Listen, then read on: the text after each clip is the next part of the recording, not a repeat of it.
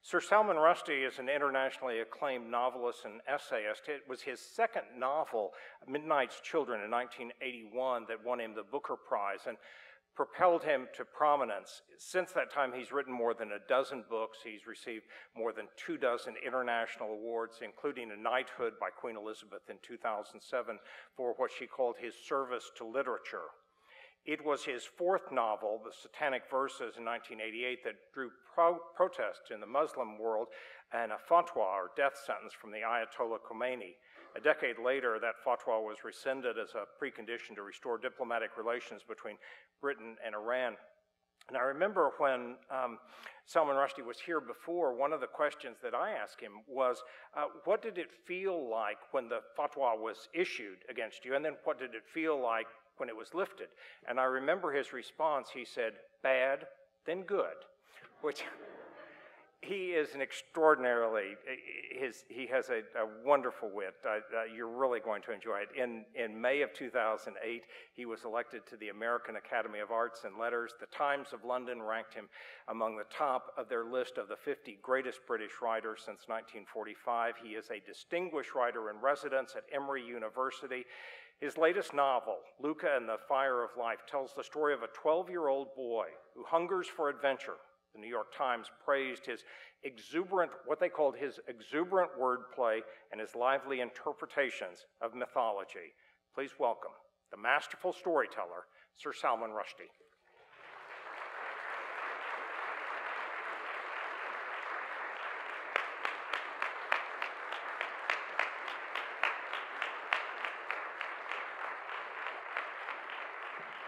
Thank you. Thanks.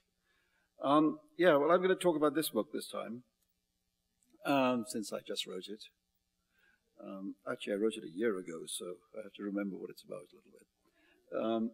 And it started as, it's a sort of sequel. It's not exactly a sequel. It's a companion volume more than a sequel to a book I wrote 20 years ago called Haroun and the Sea of Stories, which at the time I wrote for my older son, who was then about 11, 12 years old. And then I now have another, well, actually he's 13 now, but he was 12 when I finished the book, a younger son who read the first book and immediately began a campaign to protest about the injustice of not having a book of his own.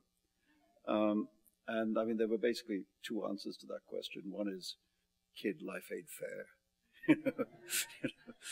Just suck it up, And the other was to write the book, so I decided to take answer B. And I had a very good, his advice to me, his literary advice to me, which is profound advice. He said, Dad, don't write books, write series. And it's true that if you look at what people his age are reading, they're all reading like volume 5 of 9 of something, And it's taken me 20 years to write volume 2 in this series, so that's not very commercially sensible, but maybe I'll have to find a way of accelerating. It also reminded me of another piece of advice I had when I was very young as a writer, and I just, it was right around the time that I published Midnight's Children, when it was published in England by a great publisher called Tom Mashler, who was the head of Jonathan Cape, which was then independent publishing house, now it's part of Random House.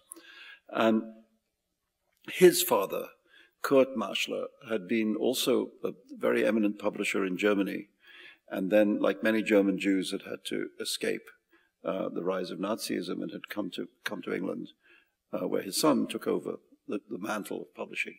Anyway, Kurt was a man who had published many of the most sort of eminent, highbrow, egghead writers of Germany, but his real passion was writing for younger readers. And he collared me at a Cape Christmas party, kind of like the Ancient Mariner, came up, sort of grabbed me by there was a ship, and what he wanted to say to me in his very heavy Germanic accent was, you must a children's book write. and at that time, my son was he wasn't even 2 years old. And so I said, well, maybe when he grows up a bit, I'll think about that, but not right now. And he said, no. He said, I will tell to you a story. And he told me this story about one of his most eminent writers in Germany, a writer called Erich Kästner, who had published all sorts of works of philosophy and politics and thinking, sort of egghead books. And Kurt would grab him by the wrist as he grabbed me and say to him, "You must a children's book write." And eventually, to shut him up, Erich Kästner had gone away for a couple of weeks and came back with this manuscript and dropped it on his desk and said, "There you are, now you can shut up about it." And this was a book called Emil and the Detectives, and it became one of the greatest classics of German children's literature. And as Kurt Marschler said to me, he said, it's only one of his books that's still in print. So that was a lesson that I didn't forget. I mean, it may end up that Haroun and the Sea of Stories and this one are the only books of mine that remain in print, and that would be fine, actually. That would be fine. Because I've had probably more fun writing these books than anything else I've written, so I hope that communicates to the readers. But anyway, Haroun and the Sea of Stories was about a boy called Haroun, whose father was a storyteller called Rashid, who at a certain point lost the ability to tell stories, and Haroun embarked on this quest to the birthplace of stories, the Sea of Stories, in order to try and recover his father's storytelling gift. Well, 20 years later, we're in the same family, but now there's a younger brother who also, as younger brothers do, wants his own adventure. And this is what happens in this book is basically that the father is once again in trouble. I mean, I think boys all essentially think their fathers are pathetic and useless and need rescuing. And so this book just sort of magnifies that. What happens in this book is that the father's, literally at this time it's about an existential problem, the problem of life and death, because his father begins to fade, begins to slow down and to lose energy, and eventually falls into a deep sleep, which is sort of like coma-like sleep, and is clearly slipping away. And Luka decides that he knows, because his father, the storyteller, has told him always about this other world, this world of magic, in which there are magical objects, and one of those is the fire of life, which could restore his father's life. But the problem is that to get it involves doing three impossible things. First, it involves getting into the magical world, which you can't. But if you could, then you'd have to steal the fire of life, which nobody ever has. And if you manage to do that, then you'd have to bring it back, which is impossible. So that's, of course, what he sets out to do. I'm just going to read you a few little bits from here and there. First, I wanted to, the book has a 5-line verse dedication. It's an acrostic poem which uses the 5 letters of my son Milan's name as the initial letters of each line. And it goes like this: magic lands lie all around, inside, outside, underground. Looking glass worlds still abound. All their tales this truth reveal, naught but love makes magic real. And the reason I read it is that it seems to me to contain the 2 themes of the book. One is that I do think the book is a kind of love story, not a romantic love story, but a story about the love between parents and children, between fathers and sons. Also, of course, there's mother, very important in this book. And the extent to which, how much parents and children will do for each other in the name of that love, how far people will go. And so that's one of the major themes of the book. And the other theme is this question of the relationship of the world of imagination, the world of fancy and dreams, and the real world. What is the link between those 2 worlds? And it seems to me that actually the link is quite close. Many of the things in our daily life have begun as something that someone dreamed up, and then they're actually created in the real world. Everything, all inventions begin as dreams and then become real. Anyway, so Luka, this is a bit where Luka he knows that his father has always told him about the magic. And the point about the world of magic is that, like any other world, it has geography. It also has history and probably has biology, but that's probably not for a children's book. Anyway, and this is a brief description of it. The torrent of words, by the way, thunders down from the sea of stories into the lake of wisdom, whose waters are illumined by the dawn of days, and out of which flows the river of time. The lake of wisdom, as is well known, stands in the shadow of the mountain of knowledge, at whose summit burns the fire of life. This important information regarding the layout and, in fact, the very existence of the magical world was kept hidden for thousands of years, guarded by mysterious, cloaked spoilsports who called themselves the alim, or learned ones. However, the secret was out now. It had been made available to the general public by Rashid Khalifa in many celebrated tales. So everyone in Kahani was fully aware that there was a world of magic existing in parallel with our own non-magic one.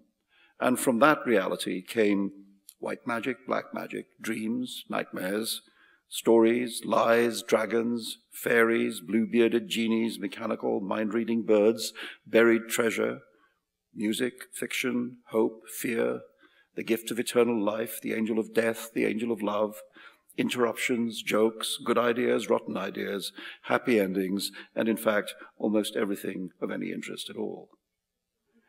The alim, whose idea of knowledge was that it would belong to them and was too precious to be shared with anyone else, probably hated Rashid Khalifa for letting the cat out of the bag. But it is not yet time to speak, as we will eventually have to speak of cats.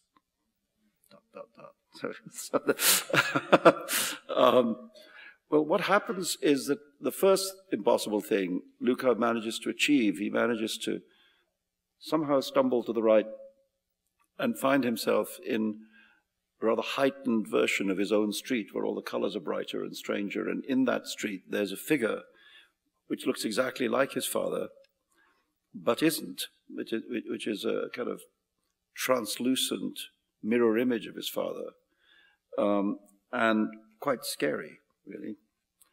And Luka doesn't know who he is or why he's there. He says this Rashid Khalifa looked exactly like the famous Shah of Blah. He was wearing his Panama hat and his vermilion bush shirt, and when he walked and talked, it became obvious that his voice was Rashid's voice, and the way he moved was an exact copy of the original. But this Rashid Khalifa could be seen through, not clearly, but murkily, as if he were half real and half a trick of the light. As the first whispers of the dawn murmured in the sky above, the figure's transparency became even more obvious. Luka's head began to spin. Had something happened to his father? Was this see-through father some sort of, are you some sort of ghost? He asked in a weak voice. You are certainly something peculiar and surprising, to say the very least. Am I wearing a white sheet? Do I clank chains? Do I look ghoulish to you? Demanded the phantom dismissively. Am I scary? Okay, don't answer that. The truth is that there are no such things as ghosts or specters, and therefore I am not one. And may I point out that right now I'm just as surprised as you. He has two friends, Luka. He has, well, they're animals, actually. One is a dog called Bear, and the other is a bear called Dog. And they're with him. They're circus animals, escaped circus animals. Bear's hair was standing on end, and Dog, that's the bear, was shaking his head in a puzzled way, as if he had just begun to remember something. Why are you so surprised? Luka asked, trying to sound confident. You're not the one who can see through me, after all. The see-through Rashid Khalifa came closer, and Luka had to force himself not to run away. I'm not here for you, he said. So it's unusual for you to have crossed over here when you're in perfect health. And you're Dog and Bear, too, by the way. The whole thing is exceedingly irregular. The frontier is not supposed to be this easily ignored. What do you mean? Luka demanded. What frontier? Who are you here for? The moment he asked the second question, he knew the answer, and it drove the first question out of his mind. Oh, he said. Oh, then is my father? Not yet, said the see-through Rashid, but I'm the patient type. Go away, Luka said. You're not wanted around here, Mr. What is your name anyway? The see-through Rashid smiled a friendly smile, that somehow was not entirely friendly. He began to explain in a kindly voice that somehow didn't feel completely kind. I am your father's dad. Don't say that word, Luka shouted. The point I'm trying to make, if I may be allowed to continue, the Phantom insisted, is that everyone's dad. Don't say it, Luka yelled. Is different, the Phantom said. No two are alike. Each living being is an individual, unlike all others. Their lives have unique and personal beginnings, personal and unique middles, and consequently, at the end, it follows that everyone has their own unique and personal death. Don't, screamed Luka. And I am your father's, or I will be soon enough. And at that time, you will no longer be able to see through me, because then I will be the real thing, and he, I'm sorry to say, will no longer be at all. Nobody is going to take my father away, Luka cried. Not even you, Mr. Whatever your name is with your scary tales. Nobody, said the see-through Rashid. Yes, you can call me that. That's who I am. Nobody is going to take your father away. And I am the nobody in question. I am, you might say, your nobo-daddy. That's nonsense, said Luka. No, the see-through Rashid corrected him. I'm afraid that nonsense is not involved. You will discover that I am a no-nonsense kind of guy. Luka sat on the street and put his head in his hands. Nobo-daddy. He understood what the see-through Rashid was telling him.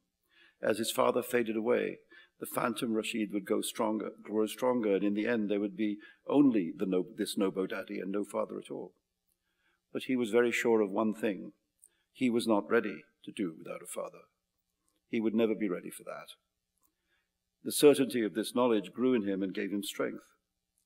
There was only one thing for it, he told himself. This nobo-daddy had to be stopped, and he had to think of a way to stop him.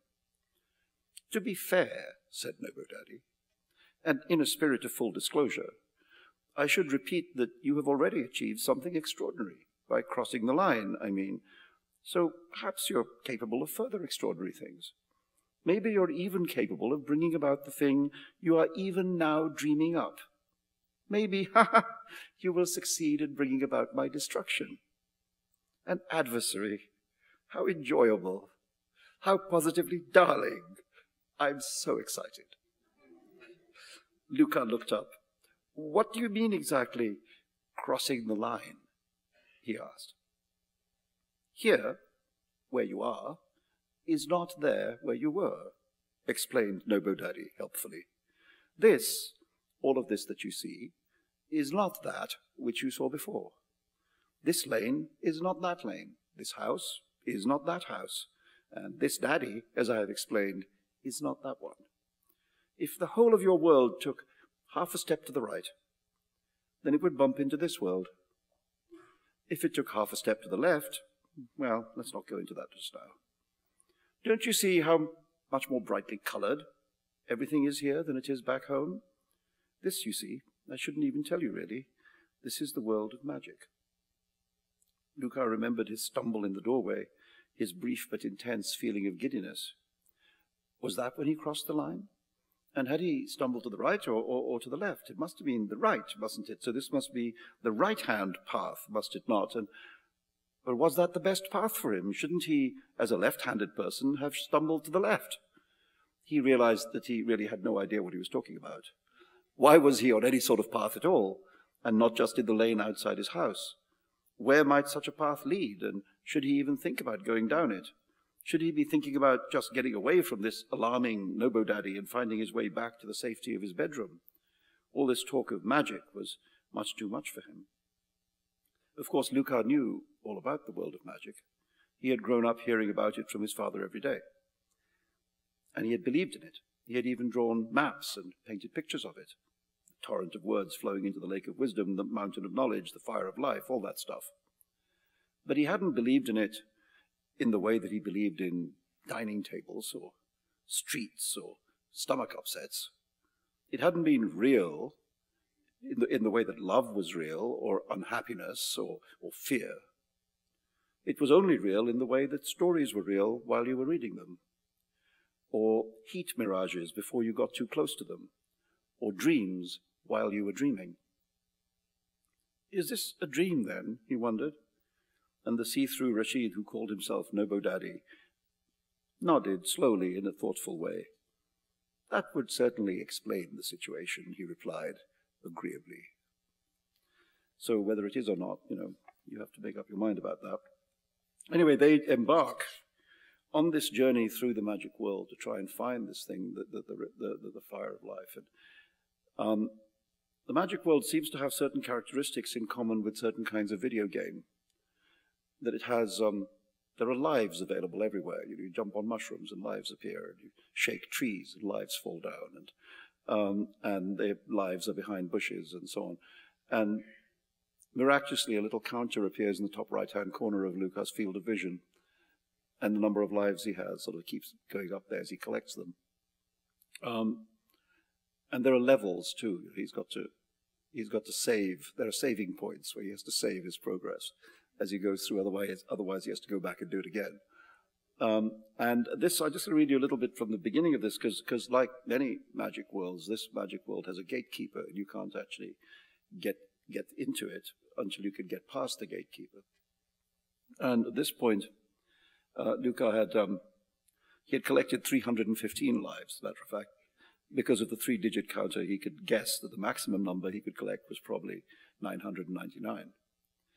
When the old man of the river came up onto the strand with his terminator in his hand, Luka looked around panically for somewhere to hide, and at the same time tried desperately to remember what his father had told him about the old man, who it seemed was not just one of Rashid Khalifa's inventions after all, or else maybe he was here in the world of magic because Rashid Khalifa had made him up. Luka remembered the way his father told the tale. The old man of the river has a beard like a river. It flows right down to his feet. He stands on the strand with a gun in his hand, the nastiest old man you could meet. And here indeed was that very old man, with his long white river beard and his enormous blaster, coming out onto the riverbank, climbing up onto the strand. And Luka did his very best to summon back the memory of what else the Shah of Blah had told him about this malevolent river demon. Something about asking the old man questions. No, riddles, that was it. Rashid loved riddles himself. He had tormented Luka with riddles day after day, night after night, year after year, until Luka had become good enough to torment him back.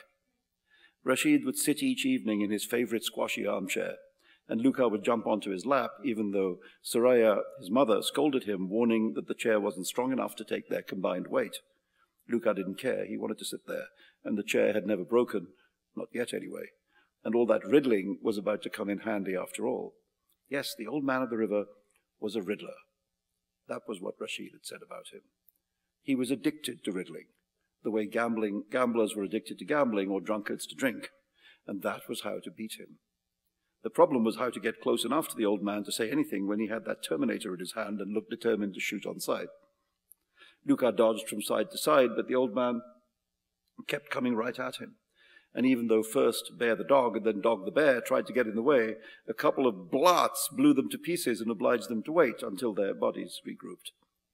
And a moment later, Luka too had been blasted again and had to go through the whole business of flying apart into a million shiny fragments and then joining up again, making those little sucking noises, feeling relieved that losing a life wasn't the same thing as dying. Then it was back to life gathering, but this time Luka had made a note of the exact point where the old man came into view. And once he was up to 600 lives, he stopped collecting, positioned himself, and waited. No sooner had the old man's head come into view than Luka yelled at the top of his voice, riddle me, ree," which he knew from his evenings with Rashid was the time-honored way of challenging a riddler to a battle. The old man of the river stopped in his tracks, and then a big, nasty smile spread across his face. "Who calls me?" he said in a cawing cackle of a voice. "Who thinks he can outplay the Rätselmeister, the Roi des Énigmes, the Pahelianka Padishah, the Lord of the Riddles? Do you know what you risk? Do you understand the wager? The stakes are high, could not be higher. Look at you, you're nothing, you're a child. I don't even know if I want to face you. No, I won't face you, you are not worthy. Oh, very well, if you insist. And if you lose, child, then all your lives are mine. Do you understand? All your lives are mine, the final termination. Here at the beginning, you will meet your end. And this is what Luka could have said in reply, but did not, preferring to remain silent. And what you don't understand, you horrible old man, is that in the first place, it's my father who is the Riddle King, and he taught me everything he knew. And what you further don't understand is that our riddle battles went on for hours and days and weeks and months and years, and therefore I have a supply of tough brain twisters that will never run out. And what you don't understand most of all is that I've worked out something important, namely that this world I'm in, this world of magic, is not just any old magical world, but the one my father created. And because this is his magic world, and nobody else's, I know secrets about everything in it, including, oh terrible old man, about you. What he actually said aloud was this: and if you lose, old man, then you will have to terminate yourself, not just temporarily, but once and for all. How the old man laughed. He guffawed until he wept, not only from his eyes, but through his nose as well. He held his sides and leapt from side to side, and his long white beard cracked in the air like a whip. That's a good one, he said, finally, panting for breath. If I lose, that's priceless. Let's begin. But Luka wasn't going to be fooled that easily. Riddlers are tricksters, he knew that much, and you had to nail down the deal before you began the battle, or they would try to wriggle out of it later on. If you lose, you will do as I have said, he insisted. The old man of the river made a peevish face. Yes, yes, yes, he replied. If I lose, I will self-terminate. Auto-terminate. Termination of me by me will occur. He, I'll blast myself to bits. Permanently, Luka said firmly, once and for all. The old man grew serious and his face colored unpleasantly. Very well, he barked. Permanent termination, if I lose. In a word, termination. But as you are about to discover, child, I'm not the one who is about to lose all his lives. Bear and dog were in a state of high agitation, but now Luka and the old man were circling each other, staring each other down, and it was the old man who spoke first, in a hard, greedy voice, pushing roughly through teeth that seemed hungry to eat up little Luka's life. What goes around and around the wood, but never goes into it? The bark of the tree, said Luka at once, and shot back. It stands on one leg with its heart in its head. Cabbage, snapped the old man. What is it that you can keep after giving it to someone else? Your word. I have a little house, and I live in it alone. It has no doors or windows, and to go out I must break through the wall. Egg.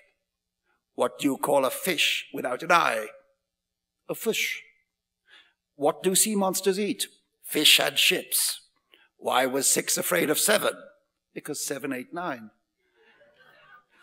What has been there for millions of years, but is never more than a month old? The moon. When you don't know what it is, then it's something, but when you know what it is, then it's nothing. That's easy, Luka said, badly out of breath. A riddle. They had been circling faster and faster, and the riddles had been coming at greater and greater speed. This was just the beginning, Luka knew. Soon the number riddles would start, and the story riddles. The difficult stuff still lay ahead. He wasn't sure if he could last the course. So the thing was not to let the old man dictate the pace and manner of the contest. It was time to play the joker in the pack. He stopped circling and put on his grimmest expression. What, he asked, goes on 4 legs in the morning, 2 legs at noon, and 3 legs in the evening? The old man of the river stopped circling too, and for the first time there was a weakness in his voice and a tremble in his limbs. What are you playing at? He demanded feebly. That's the most famous riddle in the world. Yes, it is, said Luka, but you're stalling for time. Answer me. 4 legs, 2 legs, 3 legs, said the old man of the river. Everyone knows this one. Ha! It's the oldest one in the book. The she-monster known as the Sphinx, Rashid Khalifa used to tell Luka, sat outside the city of Thebes and challenged all the travelers who passed by to solve her riddle. When they failed, she killed them. Then one day, a hero came by and knew the answer. And what did the Sphinx do then? Luka asked his father. She destroyed herself, Rashid replied. And what was the answer to the riddle? Luka said. But Rashid Khalifa had to admit that no matter how many times he learned the blasted story, he could never remember the solution to the riddle. So that old Sphinx, he said, not very sadly, she'd have eaten me up for sure. Come on, Luka said to the old man of the river, your time's up. The old man of the river looked around in panic. I could just blast you anyway, he said. Luka shook his head. You know you can't do that, he said. Not now, not anymore. Then Luka allowed his expression to become a little dreamy. My father could never remember the answer either, he said. And this is my father's world of magic, and you are his riddle man. So you can't know what he couldn't recall. And now you and the Sphinx must share the same fate. Termination, the old man of the river said softly. Yes, that is just. And without more ado, and quite unsentimentally, he lifted his terminator, set the dial on maximum, pointed the weapon at himself, and fired. The answer is a man, Luka said to the empty air, as the tiny, shining smithereens of the old man blew away into nothingness, who crawls on all fours as a baby, walks upright as a grown-up, and uses a stick when he's old. That's the answer. A man. Everyone knows that. So off they go. I'm going to read just one more bit. As they get closer to the heart of magic, they discover that many of the inhabitants of the heart of magic are former divinities, gods that people used to once believe in and now don't, discarded gods from all the great religious traditions of the world, Greek gods, the Roman gods, the Egyptian gods, the Assyrian gods, the gods of everywhere, who are now ungods. Sad fate. Awful. Imagine it. Once you were a god, now you're nothing. Tragic. And there they all are in the heart of magic. To which Luka is traveling with his friends, Dog and Bear and Nobodaddy, and he's also acquired a friend who's actually the heroine of the book. I haven't got time to read a bit about her, who is the Sultana of a land called Art, which stands for over the top. She's rather outspoken and quite often rude to people, and so she's known not as the Sultana, but as the Insultana. She has a flying carpet, useful. She has, in fact, a flying carpet given to her by Solomon, King Solomon, which can change size in order to accommodate more and more people if it needs to.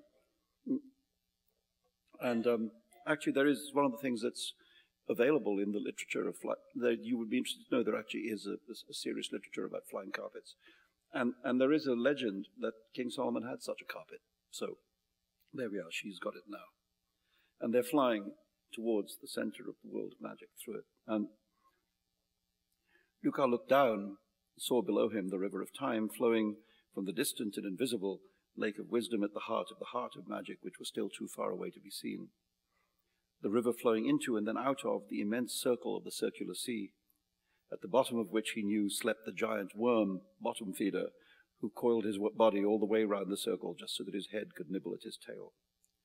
Outside the circle, directly beneath the flying carpet at that moment, were the vast territories of the badly behaved gods, the gods in whom nobody believed anymore, except as stories that people once liked to tell.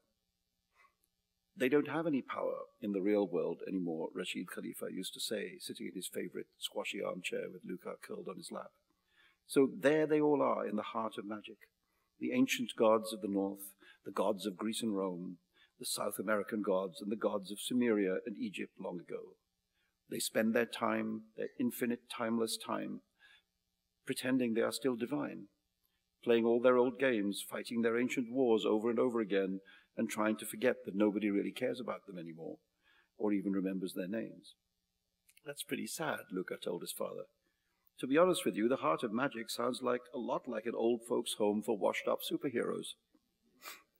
Don't let them hear you say that, Rashid Khalifa replied, because they all look gorgeous and youthful and luminous and, well, perfect. Being divine, or even ex-divine, has its perks. And inside the magic world, they still have the use of their superpowers. It's in the real world that their thunderbolts and enchantments no longer have any effect. Must be awful for them, Luka said, to have been worshipped and adored for so long, and then just discarded like last year's unfashionable clothes. Particularly for the Aztec deities from Mexico, Rashid said, putting on his scary voice, because they were used to receiving human sacrifices.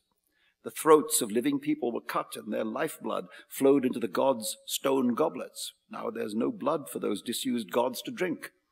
You've heard of vampires? Most of them are bloodthirsty, long-in-the-tooth, undead Aztec gods.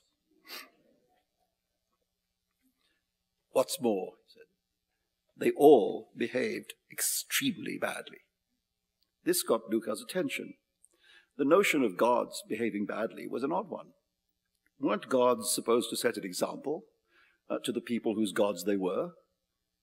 Not in the olden days, Rashid said.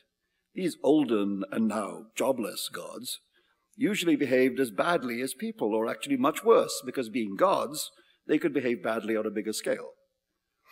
They were selfish, rude, meddlesome, vain, bitchy, violent, spiteful, lustful, gluttonous, greedy, lazy, dishonest, tricky, and stupid.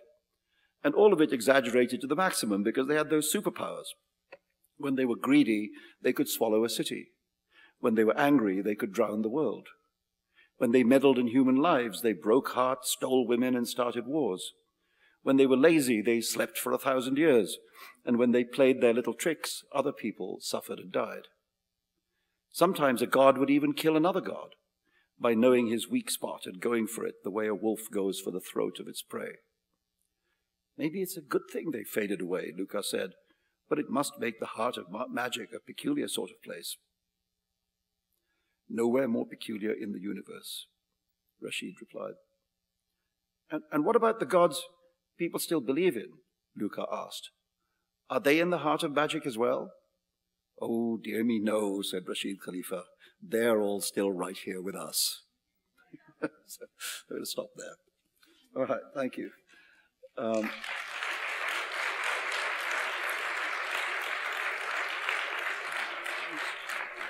Do you have, because you write almost like telling the story of a video game, do you fear storytelling is losing to video games? Well, maybe.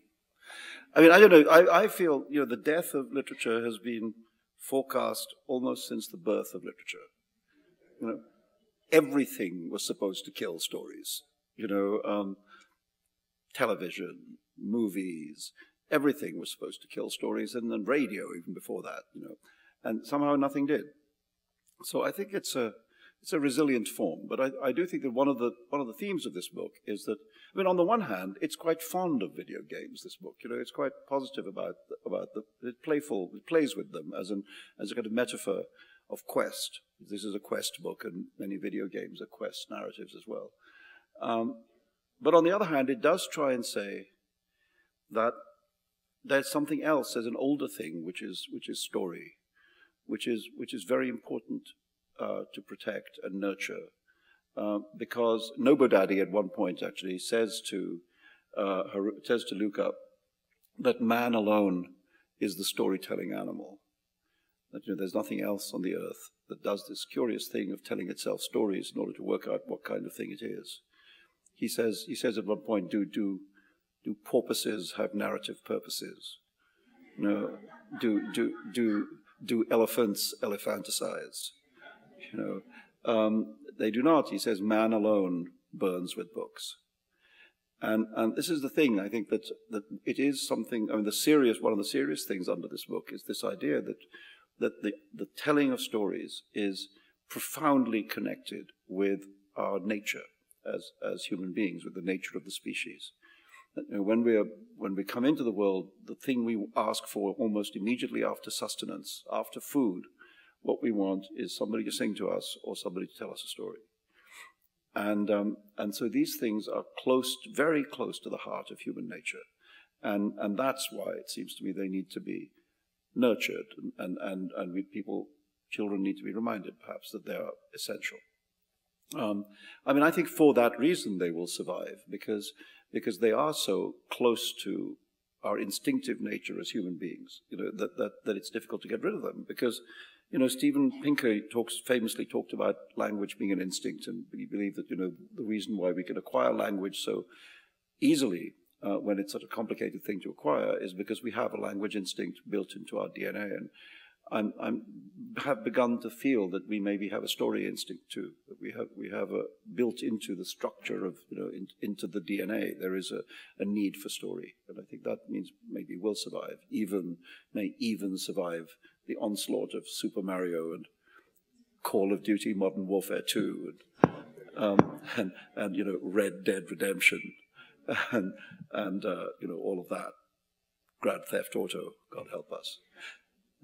How long did it take you to write the book, and what was your typical day when you were writing it? This book? Yes. Well, actually, the longest part was just working out the narrative. Very strange. When I was writing Haroun and the Sea of Stories 20 years ago, it was one of those occasions when the storyline sort of plopped into my head more or less right away. So actually, I knew what the story was, and the problem of that book was finding the language to write it in. And I had a long struggle to find that. How do you write a book which is available to both adults and children, not too grown up for children, not too childish for adults? And this time round, I had the opposite problem, because I felt I knew how to write the book, because I'd actually solved that problem the previous time. So I knew the tone of voice, the language, the form. But this time, it took me a long time to work out the story. So it took me, I mean, very roughly speaking, it took me about a year to work out the story, and then sort of about a year to write it. I finished it a year ago when I gave it to my son, actually, for his 12th birthday. And he was the first reader. It was very satisfying. I had agents and publishers calling me up saying, well, why haven't we got the manuscript? And I said, well, because, you know, Milan's reading it and he hasn't finished yet. And they said, well, why hasn't he finished yet? You know, and I said, well, he's got chemistry homework, you know, so maybe he'll read it at the weekend. And it was wonderful having all these people sort of frustrated and sort of disbelieving at the idea that they couldn't read the book, but they couldn't. I had to get his thumbs up, you know, before it could go on its way. And fortunately, I did get it. I think both he and I were quite relieved. You know, I mean, I think because obviously I wanted him to like it, but also I think he wanted him to like it. You know, it would imagine his problem of reading the book that his dad wrote for him and not liking it much. You know, so I think both of us were extremely relieved when it turned out that he did like it. Well, that actually is my question, is how Milan reacted to the story. Well, he did. No, he reacted, you know, I think as I say, he's now reading it again, because he read it in manuscript, typescript, and now he's reading it now that there's an actual book to read. And I think he's enjoying it more this time because he knows that he likes it. And because he knows that he doesn't have to tell his dad, you know, any bad news. So he's enjoying it more this time. But no, he really did. He liked it a lot and was helpful, actually. For instance, that character, the character of Death, you know, Novo Daddy, who's in the book, I was worried about that character, that I thought it might be too frightening. You know, I thought it might be, I mean, children like to be scared, but they don't like to be freaked out. They don't like to be, you know, they don't like to be disturbed. And I wasn't sure whether I'd crossed that line or not, you know. So I gave him the first couple of chapters to read, and I didn't tell him anything. I just said, just read that, tell me what you think. And to my enormous relief, not only did he think they were okay as chapters, but that he said that, without prompting, he said that was his favorite character. And I thought, oh, I see. This child has a little darkness in him. and I thought I could push it a bit then, you know, so it was an encouragement. Very helpful criticism. They both actually, when I wrote Haroun and the Sea of Stories, I again showed first few chapters to my then young son, Zafar, and I said, what are you thinking? He said, yeah, I liked them, Dad. I said, oh, well, that's good. He said, some people might be bored.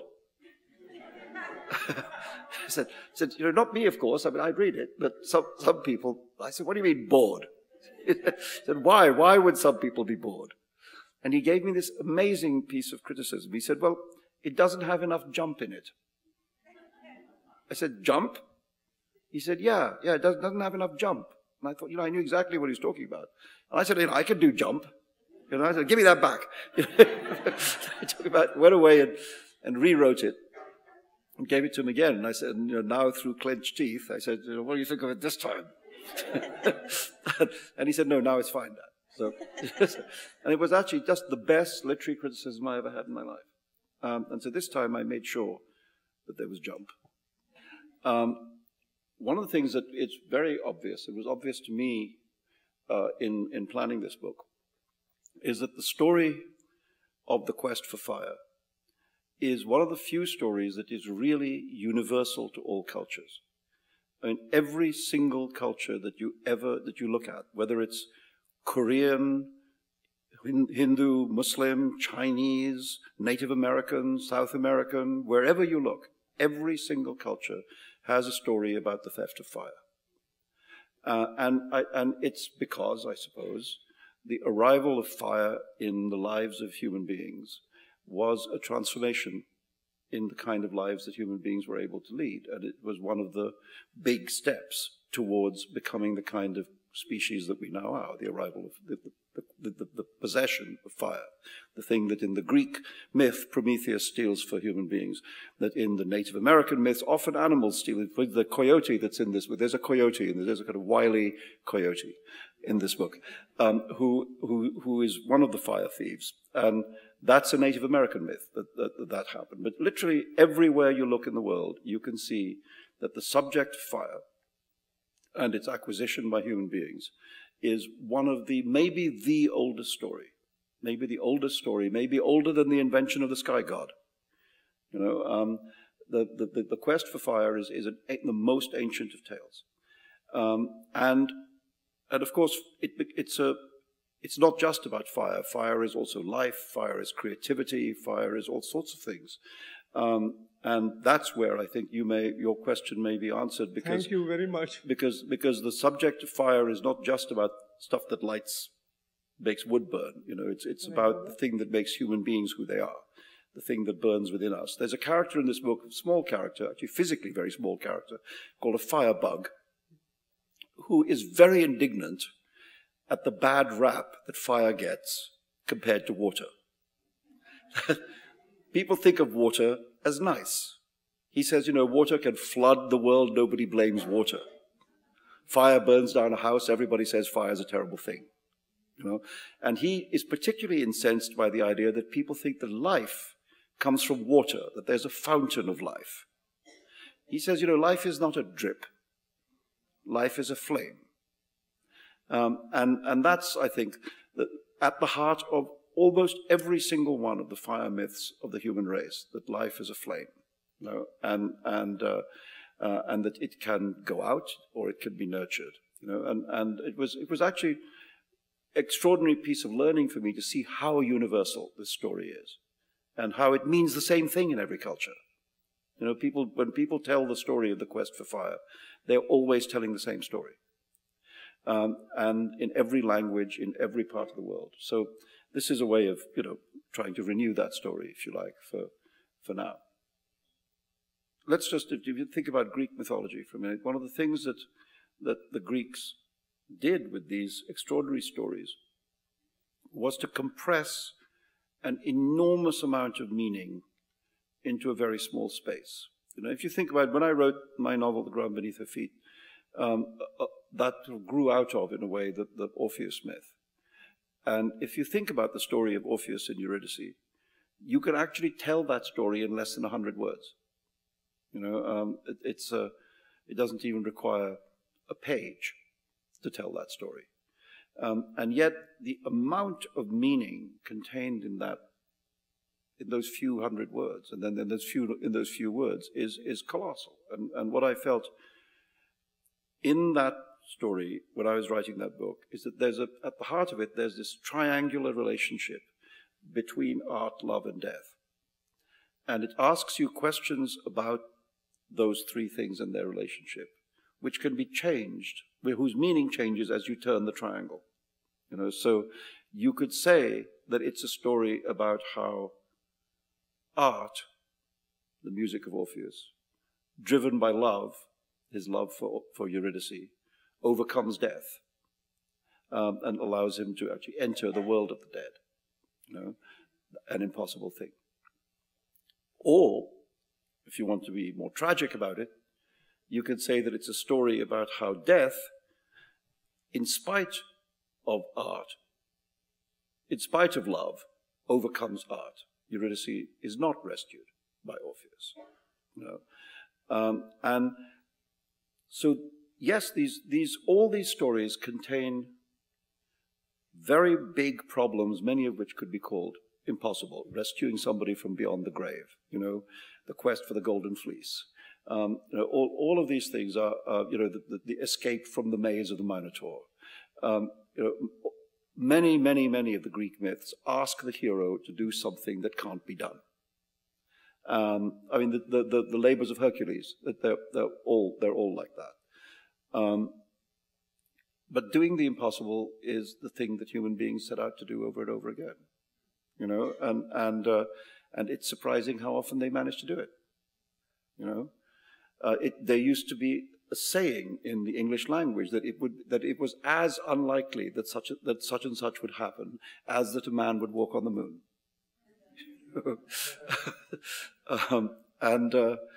That happened. So we're good at doing the impossible. Half the things that we now take for granted would 100 years ago have struck our ancestors as being breathtakingly impossible.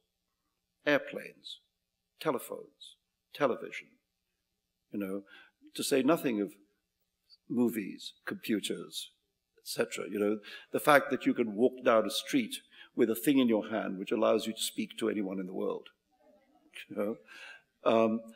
These are impossible things. These are things that, only 2 or 3 generations ago people would have seen as impossible things. And now we think of them as banal. And we complain about our BlackBerry or our iPhone that it's so goddamn slow. Why doesn't it make the connection faster without realizing that it's doing something unbelievable? Unbelievable.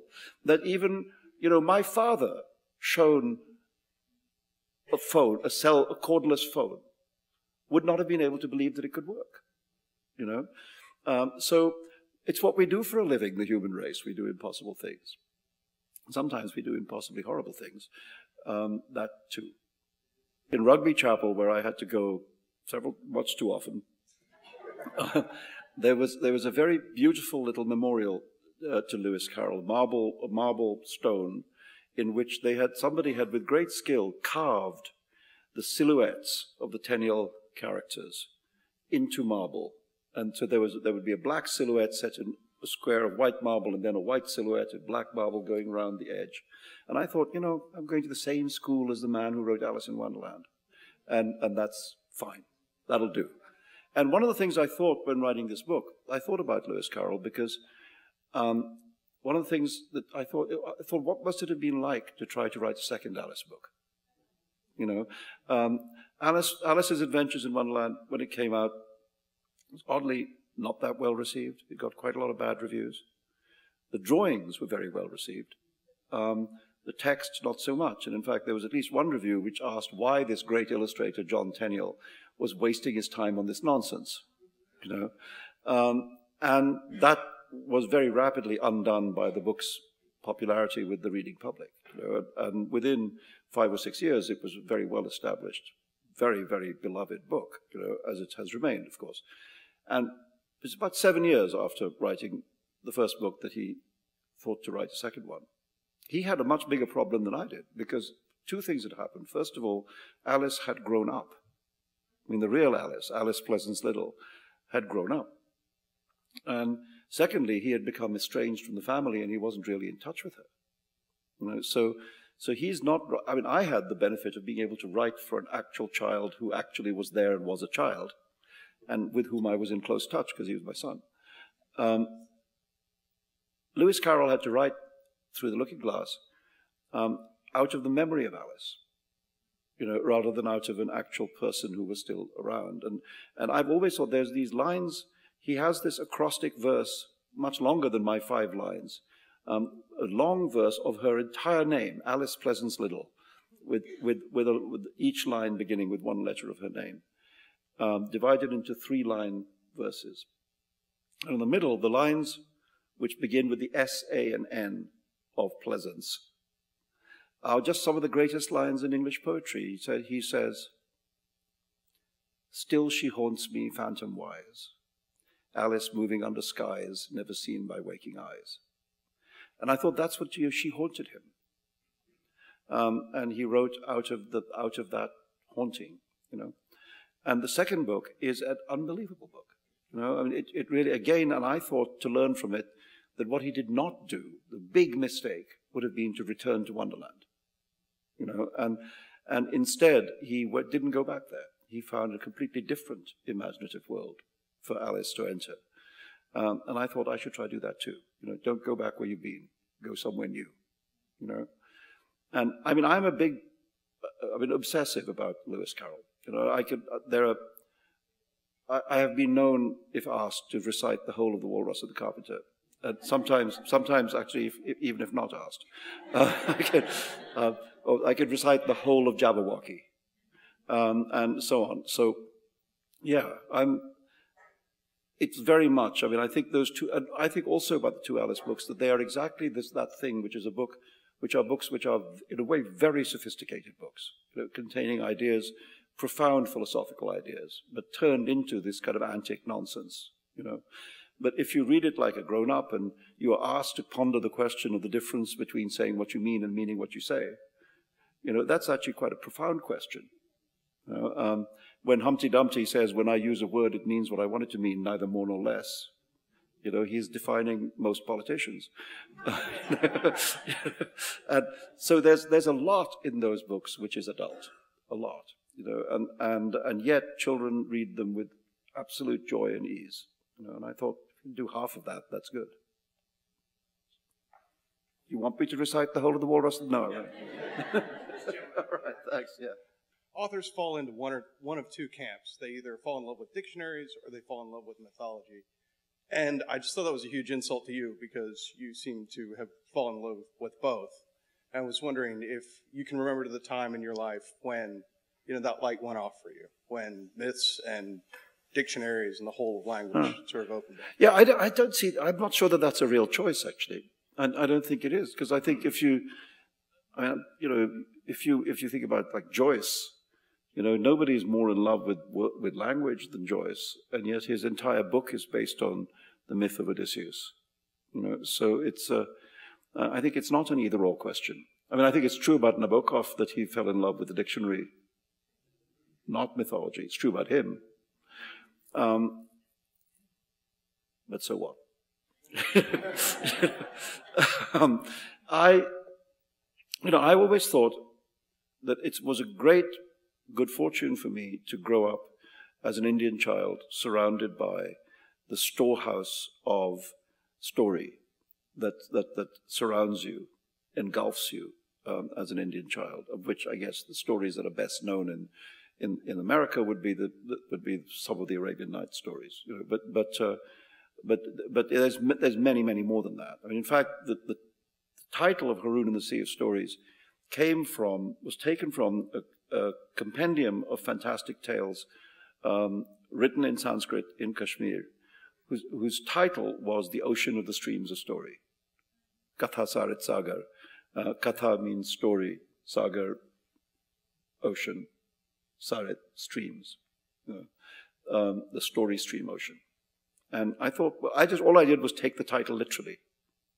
I thought, suppose, because in the case of the Katha Sarit Sagar, there isn't in fact an ocean in it. It's just a title for a story compendium of many stories. But I thought, supposing there was an ocean, You know, supposing there was a place where the stories came from, the ocean of the streams of story, where all the stories were there flowing together amongst each other as streams. And so amazing what you can do by taking things literally.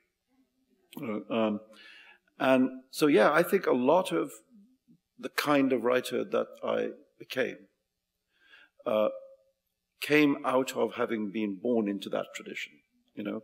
And one of the reasons I always wanted a flying carpeted a book, finally made it, is that the thing you learn, if that's your tradition, the tradition of the fantastic tale, you know, the thing you learn very early on is that stories are not true, that these things did not happen, these people did not exist, and these events did not occur.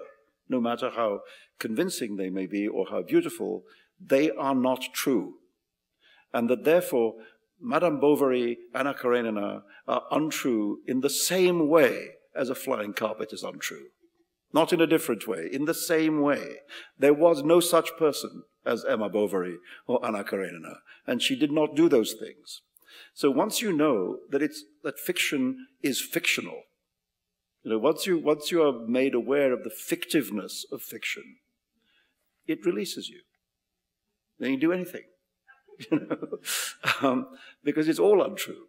And the only thing that matters is if you could, through that, arrive at some kind of felt truth, some kind of human truth about how human beings, how we are with each other and how we think and feel and act and so on. That's the truth you want from fiction. You don't want photographic truth. You know, you want this other truth. And that's true, for instance, if I use an analogy with painting, Van Gogh's painting of a Starry Night is not what a starry night looks like. If you were to take a photograph of a starry night, it would not look like that. And yet, it's an extremely good painting of a starry night. And I think, you know, the difference between painting and photography is something like the difference I'm talking about, you know. I mean, often I was told that my work had something to do with South American magic realism. But the truth is that what happened in about the 20s and 30s of the 20th century is that there was an extremely good translation of the Arabian Nights published in Latin America, in Spanish. And that was colossally influential on the literature of South America. And so magic realism, South American magic realism, also comes from this story tradition. You know, both drinking from the same sea, which is the Sea of Stories. I just finished Midnight's Children, and I enjoyed it very much. Thank you. And I read somewhere where it's in the process of being filmed in India, and I was just wondering if that's true and how that was going. Yeah, I mean, we're not shooting yet, but we are close. You know, I mean, I think I wrote the screenplay. I've had a very fast course in the world of making movies and how much bullshit you have to go through, you know, who you have to lie to, and so on. You know, it's just, forget about it. But we now have what is called in the trade a locked script. A locked script means you're not supposed to make any changes to it, and so of course you make changes to it every day.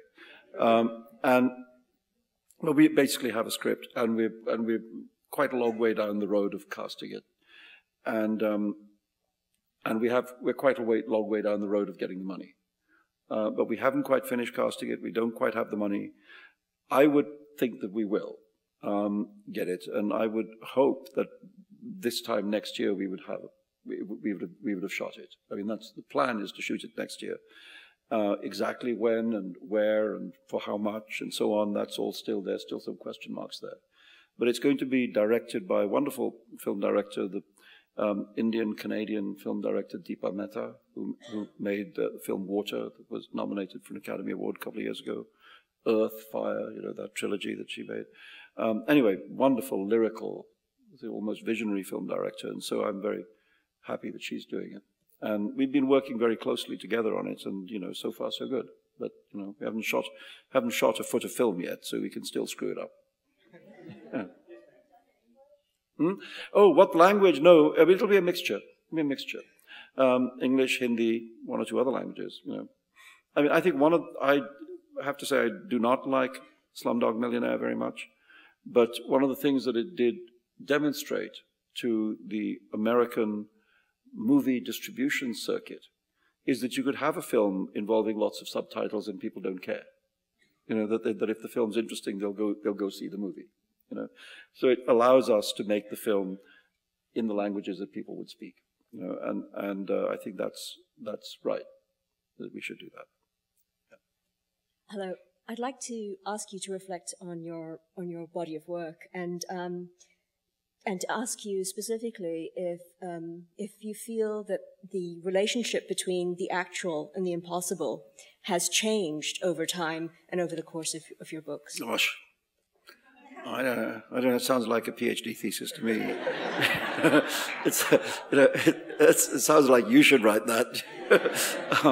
It's very difficult. I don't actually spend very much time trying to sort of understand my body of work because you know, I'm still making it, and I'm more interested in the next thing, really. You know, I think that's characteristic of people in any art form. You know, when you finish a piece of work, it becomes almost uninteresting. You know, what's interesting is the next thing, and so I'm going that way. You know, I don't spend a lot of my life looking at that. But I mean, things do change. You know, I mean, when I was, well, first of all, it's been a long time. You know, I mean, my first book was published in 1975. So that's 35 years. It would be surprising if nothing changed. You know, if I was still the person I was at the age of 28, I mean, God help me. You know, when I started out, I thought, when I was writing Midnight's Children and Shame and the Satanic Verses, I thought that what I was trying to do was to make some kind of reckoning with the various elements that I felt had gone to make me the person that I was. You know, and those were, in the first place, India, in the second place, Pakistan, and in the third place, the act of migration to the West. And that's essentially what those three books are about. You know, they're about India, Pakistan, and migrants. And I know that the people thought the Satanic Verses was about something else, but actually a relatively small part of it has anything to do with that. The great bulk of that novel is about what it's like to come from one culture into another and try and make a life in another world. There's a certain point, I think, in many writers' lives when you feel that you've finished doing the thing that you started out trying to do.